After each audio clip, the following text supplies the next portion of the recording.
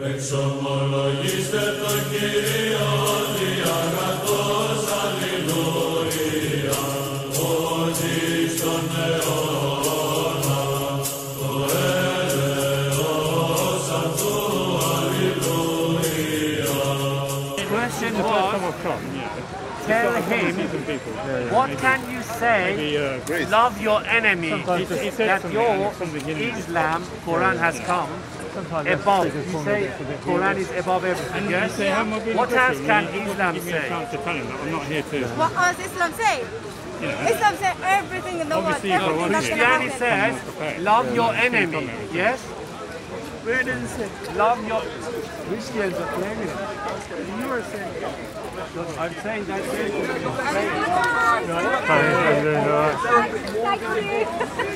love your enemy. What else can you offer? Get this right, because they got a question about Christianity, actually. Okay, you have read it, yeah? You have read it. You haven't? Or you're not Muslim? I am. But you haven't read Quran? We have read Quran. We don't need to memorize Quran. Okay. Okay, so what can you say that would be considered above Christianity? Love your enemy. What? Okay, say it. I'll tell you This what's is Christian. above. Look. Excuse me, sir. Please, get the combo. I'm gonna ask you some questions. What's the question again, so we can have a conversation? Wait. I'm gonna ask you a question. Who was the first person in the world? Who was the first person in the world? Thank you. In the world? Yeah. Okay, answer. Adam, thank you.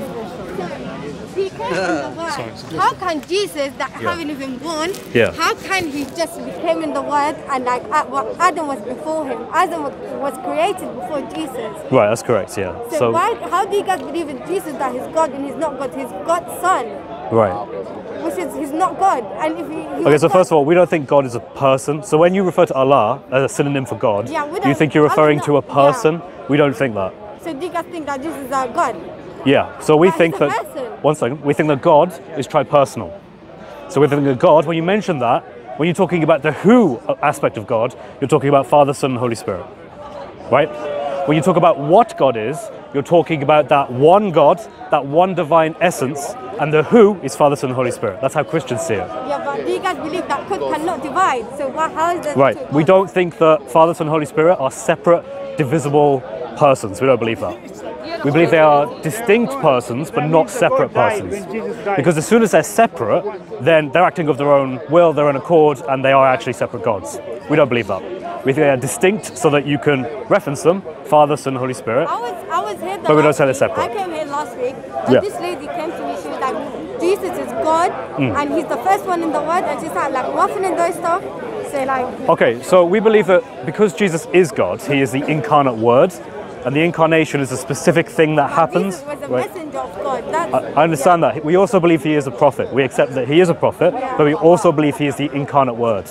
And the reason we believe that is because all of the people who knew Jesus, who talked with Jesus, came to this understanding as well. So for example, when you want to know what Muhammad said, what do you do? Yeah, I know what in the Quran he said that Jesus was the Messiah ibn Maryam, which is like... And he is the word of Allah. He's the messenger of Allah. And he's also the word, because the Quran says he is the word of Allah. And Allah created him to help him and to spread the words around. Okay, right. And then he became the Messiah ibn Maryam, which is the Christian. Okay, so we think that the word, which is Jesus, the word has eternally been there. So when you think of God, think of three distinct relations, Father, Son, and Holy Spirit, that are uncreated. They've always been there, right? And then at some point, the Son chooses to become incarnate into the flesh of Christ, into the person of Jesus. That's how we see it. So there's a similar way in which Muslims think the same thing, but they think about the Quran. So for you guys, is the Quran created? Do you know? Do you think the Quran is created or is it uncreated? Right, but is the Quran itself, the word of Allah, the speech of Allah, is that created? That's Allah's word. Okay, I don't think you quite know though, because so Muslims would, they should. You're Sunni Muslims, right? Okay, so Sunni Muslims should say the speech of Allah is uncreated because the speech of Allah. Okay, yeah, right. That's fine. That's fine. It was sent to you, but it's uncreated, right? Okay, so that means it's always existed, right? And it's always been there alongside Allah, right? Okay, so there are things that are not Allah, they are distinct from Allah, namely His speech, because the speech of Allah is not the same thing as Allah himself, but they are not separate, right? Then that speech of Allah incarnated into the world, and it became the recitation that Muslims who have memorized the Quran know today. It became the laws that we follow. Right, so you have it with you, right? It's a part of creation. So the uncreated entered into creation. That's very similar to what Christians believe about Christ. So there are similarities between... We have Quran, that's a book. That's a Right, book. that's exactly it. We would say a person, you say a Like, book. you guys have the Bible, we have the Quran. Yeah, but Right. see, but like that's the Bible. The Bible has so many verses. If the Bible was created. Yeah, we would say the Bible is written by man and inspired by God. So we believe the Bible is created, yeah. Like you got So the New the- Testament, so- the Old Testament. What's up with that? So we have the disciple John, John the Evangelist we But call as a him, person, how can Yeah. you speak to God? because he's inspired by God. He can't. Inspired, Do you see? man. Do you know that Allah spoke to Moses? Yeah, he spoke to me the same. Right, so did Allah inspire Moses? What do you mean inspired? Did he tell him things that he didn't know before? Yeah, he told him to do Right, anything. so the information he had is inspired by Allah. Just likewise, so the disciple John is inspired by Allah, or God. So you realize that there are some ways that we can actually make comparisons between what we believe. Although we do believe in radically different things, you say that God is not triune, we say God is triune. We say that the prophets did sin, you say the prophets didn't sin. There are always areas that we can have some kind of agreement on, right?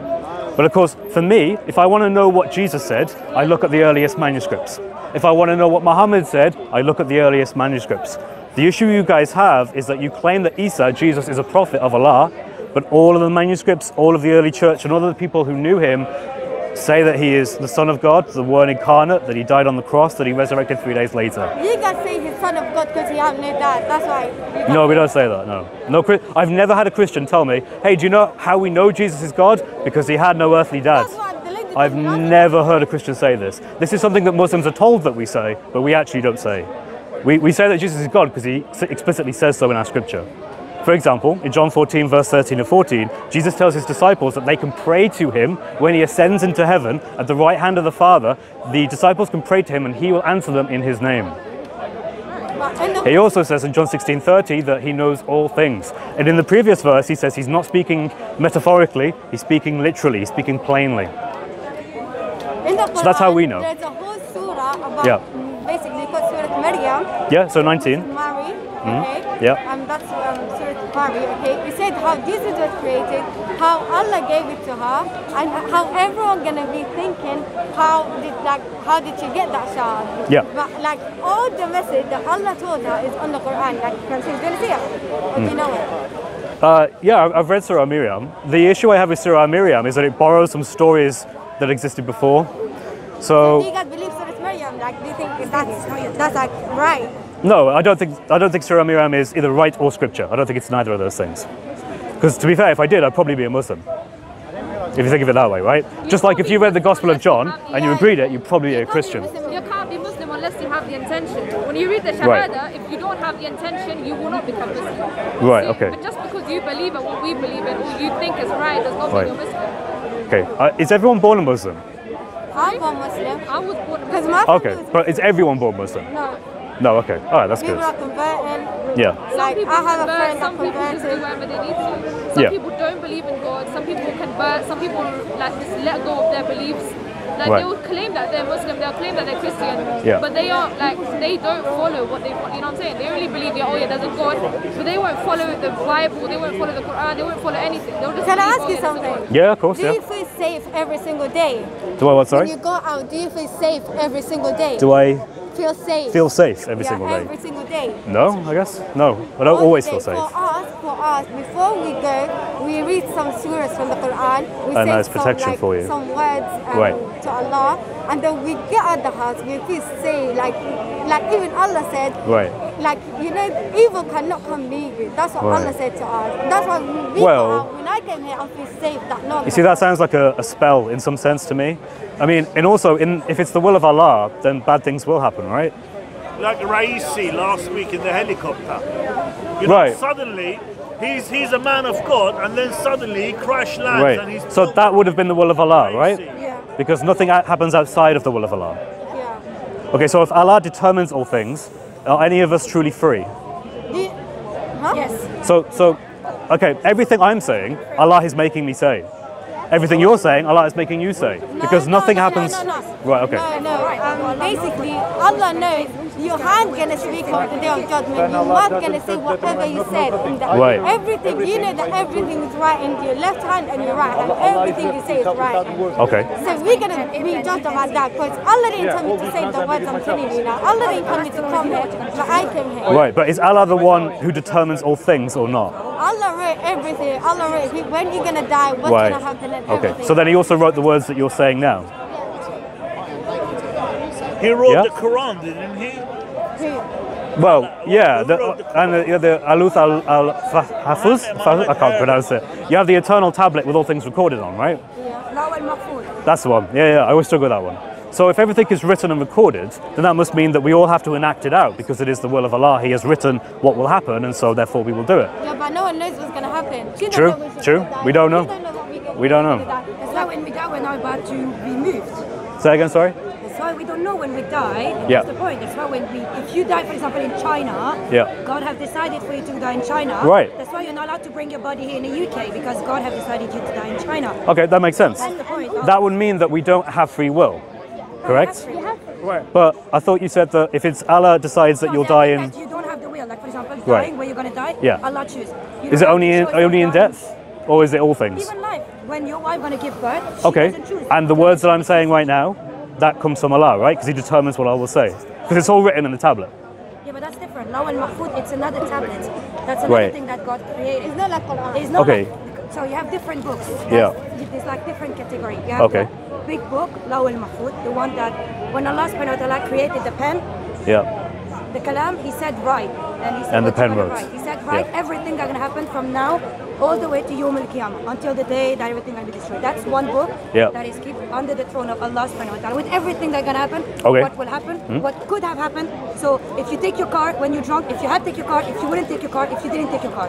So everything that would have happened, or could have happened is all written. And then you have your own book to your own self, thing that can be changed. So that's why we have nights, like we have moments in the year that are blessed moments. Like for example, we have Laylatul Qadr on the night of Ramadan. It's a night that we pray because even things can be changed on that night. But even for example, Allah imagine change for you to have a cancer. Right? It was written you have a cancer. Then you pray so much. Allah said, Allah by that prayer or that He take off the cancer. Okay, so still in Law and Mahfud, it would happen that you were supposed to have a cancer and that Allah removed the cancer anyway. Okay, so there is free will, is what you're saying? You have free will. Okay, but Allah... Does He answer your... Is that all things or just some things? Something like the day some you things. Die, the day like you die. Okay, but I assume you're a Sunni Muslim, right? Well, ultimately the choices I made were free will that led to the car accident. And even the person who was driving the car, assuming I crashed into a car, they were also free, right? For example, it's your free will to be drunk. To be drunk and take your car. We agree on that. Is your it would be my free will to do that, right? Right. Not necessary because I can put some drugs on him. Okay, right. But then the guy who did that, it was his free will to do that to me. So, but it's mine, not his anymore. Right. But my point is that in the Sunni Orthodox belief, there is something called al-Qadr. And the al-Qadr is the idea that there is already written what will happen for all people at all times. And if next week's winning lottery? It would indeed. So what that means, though, is that if everything is already... Okay, that's fine. I was just wondering. But if everything is already written, then that means you don't, in any real sense, have any free will, because you couldn't have chosen to do otherwise. But so you might think... Everything is written. My words not everything is written. But everything that's gonna happen is written. But not what you're gonna do is written. Why? Like what you're gonna say now is not written. Yeah, because he's a girlfriend, that's why. But doesn't the hadith explicitly say in the sunnah, an authentic hadith, that all things are known by Allah and you have to act them out? You are not a Muslim, are you? I'm not a Muslim. I'm a Christian, by the way. You're automatically going to go to hell. Yeah, according only to... Muslims going to go to heaven. Yeah, in their belief, Well, even Muslims go to the grave. Even Muslims go to hell, according to the Quran. Muslims, okay, you don't say that you're Muslim without praying. So if a Muslim like you, if I don't pray, I'm gonna be like you now. Kafir. Yeah, like kafir. Kafir. Basically, Allah said the difference between us and you guys is the prayer. If you don't pray, we like you guys. If you forget a prayer, does that mean you're kafir? No. Okay, because there are some Muslims that think that. The Hanbali school, that if you... It says in the Quran, if you don't pray, No, I'm talking about it's someone who forgets to pray. Don't pray, you could call you Tariq Because it's okay. well, there are some schools of fiqh that say actually you are kafir in that period of time because well, I'm saying the Hanbali school says that. That's what I'm saying. It's one of the 4 schools of fiqh. Yeah. Like it's prayer time now, and on purpose every single day you see prayer time and you go away from the salah on purpose. Because you're a Muslim, Yeah, I'm talking about people who basically they wake up and they could pray, they could do fajr, but they decide not to and they go back to sleep. Laziness. Yeah, so it is an intentional choice. But you're not kafir. Because you know you have to do it and you don't do it. Do you say you are or you're not? You are kafir. So you follow the Hanbali school then?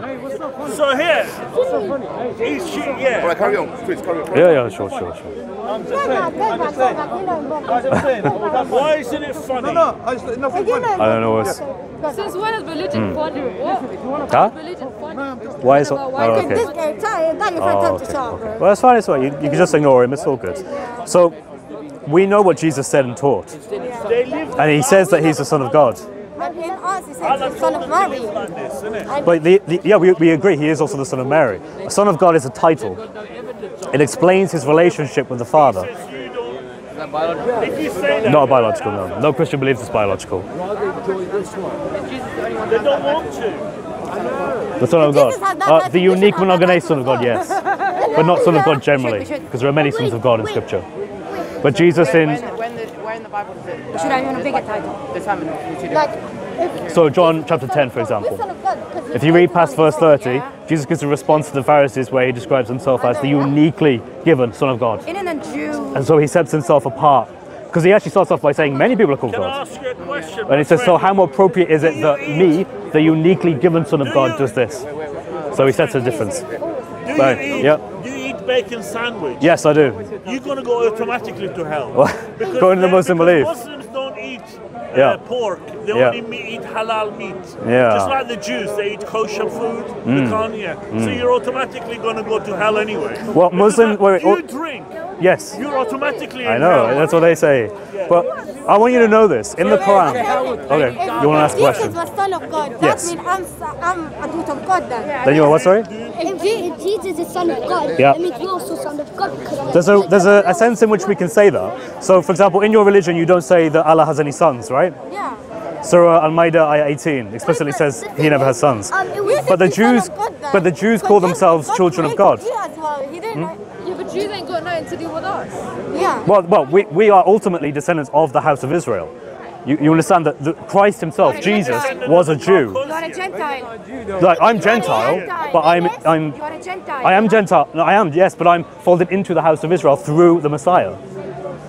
You see, this is what the Messiah came to do. He came for the children of Israel, and then his final mission is to spread all his redemption, his love, his mercy to all of the world. Why is he going to come back to free Palestine? Why is he going to come back to free Palestine? I don't know what you mean by that. He will. That might be your belief. No, but everyone believe, even Christians believe that. What do you mean by free Palestine? Like he's going to come and get the Jewish out of Palestine, that's what I mean. Wait, we believe that Christ will come to judge the world, yes, he will come again, and you also believe that Christ will come again. Yeah. Which means that Muhammad is not the final prophet. He is the final prophet. He is the final prophet. But how? Because he's the final prophet that have been sent with a message. But Jesus comes with a message. No, because Jesus is not coming as a prophet. He will not come and say, I am a new prophet, because he already came. He comes just to going fight to the come and finish what Well, he's still not he might be the final unique prophet, but he's not the final prophet. No. Muhammad sallallahu alaihi wasallam is the last prophet to be revealed and to be sent by God to guide the nation. He's the last one. Right. The last one to be revealed. Right? Okay. So if the last this man unique come one. And said, I am a prophet of God. Yeah. We know it's not true because God will not reveal a new prophet. Right, but he will send old ones back. No, old one, just Jesus. Well, that's what I mean then. So Jesus is the last prophet then, because he's going to come up to me and he's going to abandon the jizya and he's going to tell me, and he's going to convince all the Jews to believe in him. The Christian as well. And yeah, supposedly in your view. So then he is a prophet and he is coming again. Yeah, but the problem with the last prophet is the English prophet. The English, what? Sorry. Last prophet is the English prophet. Is it English? Like the language is English. Yeah, it's last. Wait. That's not one last. Last. Okay, I'm just saying the last one is Jesus coming again. So the last, like, okay, you get a point with the word last. Well, yeah, it's the last one. Wait. I mean, Jesus, he hasn't been revealed. He always been revealed from hell. No, but Jesus has been revealed by God already. You agree with me? What happened is that Jesus, he wasn't dead. He wasn't crucified. Right. Because God took him because his evil enemies wanted to kill him. Yeah. But on that time, some people looked like Jesus, so they got confused. But another person on the cross. But what happened is that in the Quran it says that Isa is going to come back. Yeah. And then because he has a job, he already know his job since he was in his since he was in his mother's belly. He knew his job. After the judge will come, the Palestine will be for the Jews. Okay. But after when Isa will come, and the judge will say, "I'm the Messiah," and the Jews will follow them because they were waiting for their Messiah. So when Isa will come, he's gonna kill the Dajjal by running off. Can I ask how old you are, my friend? 9. You're 9 years old. Okay. Doing well, very, very well for 9. So he's gonna kill the Dajjal. Then after, at the end, Palestine's gonna be for Can I ask you a question? What happened to all the prophets before Isa? Because you talk about killing and you talk about death, which is very mature for your age. But what happened to the prophets before? They were killed and they died, right? Some of them were killed. Some of them were killed. Okay. But most of them is like they're like human, like right. So they are the one from Allah. Okay. They're from Allah. And then Jesus didn't. Slaughtered. Right. Some just died because it was time. So okay, that makes sense. And Jesus didn't die; he was raised, right? Yes, I did. Was Muhammad raised? Why wasn't Muhammad raised? Because it was not because Allah knows he would be raised. Like for us, he is a blessed prophet. Right. But he is a blessed prophet. But for Allah, in the book, Allah knows that for him he won't. But why though? It's not his fault. It's not our problem. Well, I just mean that Isa was a beloved prophet, and Allah saved him from the Jews. And Muhammad was also supposedly, if not the greatest prophet in Islam. So was he not rose? Because he told the Muslim then after Mecca, after they became Muslim place, so after what was going to be was finished, so his job was finished. So like Isa alayhi salam, Muhammad and Isa alayhi salam are different. Because Isa alayhi salam was to finish his job. Muhammad sallallahu alayhi salam, he already finished his job. Right, okay. That's interesting. See, I find it strange that Muhammad in the Quran doesn't perform miracles, but Jesus does perform miracles in the Injil. In the Quran? Can you show? You won't find any in the Quran, my friend. Not in the Quran. All the miracles are made by God. They are given to the prophet, made by God. So if Muhammad isn't recorded as doing miracles in the Quran, but in the Injil, Jesus is recorded as doing miracles. In fact, his whole birth is a miracle. So like, how do I know that Muhammad sallallahu miracle was every time he left every time he passed through the rocks? Yeah. And every time he passed rocks, how can we know that the miracle was the rocks would say salam? But does it say that in the Quran? Yeah, that's a hadith though, you see? My point is that you would have thought in the revelation of Muhammad. But when the moon split in two, it said in the Quran. Does it say Muhammad did that? No, those it are my was a friends. miracle. Yeah. But Allah made the moon split in two. Muhammad knew what the moon got split in two, but he said to Quraysh, look at the moon split in half. Right. Well, first of all, there aren't really many, if any at all, accounts of people perceiving this. It's a miracle. Okay. So why is it? You know why the whole Quran is a miracle? Okay. But the only reason is that you have to understand that the Arabs on that time, they were poets. They were master in language. Yeah. All right. So when the Quran was revealed, it was another type of poetry. Okay. It was something that they had not been used to. They don't know. It was something like That's why Allah said, bring a surah like it, bring an ayah. Right. Because you have to understand that the Arabs were perfect in poetry, in the master of language. Yeah. Right, same like Shakespeare in English language, right, or French literature. So that's why we said that, not like Jesus who could cure the blind or the sick, that was miracle. We believe that the whole Quran given to Muhammad was a miracle itself because of the magnificence of the language inside the Quran. Because when you read it in Arabic, that's why you shouldn't read it in English. That's why we said to our kids to learn it in Arabic, because when you understand, and Arabs can tell, those who know, that it's the literature, the poetry that Allah used, it was for them a miracle because they were not used to that. They said it was the word of a magician. Then they said, no. Then it was maybe a sorcerer. No. Maybe it was a poet. You understand? That's the miracle. That's why the biggest miracle in Islam, it's our Quran. There are Arab speakers, people who are native Arabs, who don't think the Quran is miraculous. And that's an issue because wait, hang on, let me just finish making my point here. My point is that criteria is subjective. That would be like me saying Shakespeare is the best English work ever. I mean, is it? I don't know. Like, how would you even measure that?